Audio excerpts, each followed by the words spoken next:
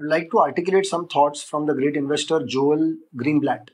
It's worthy of pondering over its thoughts for a few minutes. One of the thought is people who get good at investing in small caps, they get wealthy, as per him.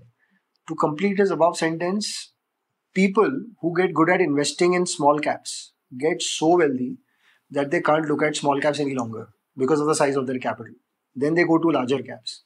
So there is a always new crop of small cap investors which migrate from micro to small caps. There is always room to start in small caps.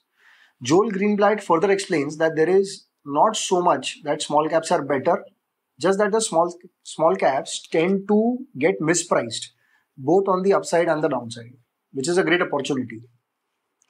Warren Buffett too, in an interview some years ago, said if you give him to invest just $1 million, he would be able to compound $1 million at a significant higher CAGR than what he's doing at the moment.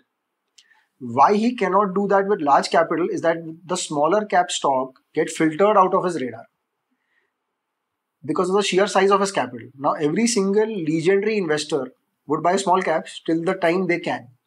Given a small sized capital base, Warren Buffett of today, if he would have a small capital, he would probably buy something like a Candies or a Nebraska Furniture Mart instead of an Apple or Coca-Cola which he's buying today. Small caps are mispriced because they are often too small for institutions and larger sized PMS companies.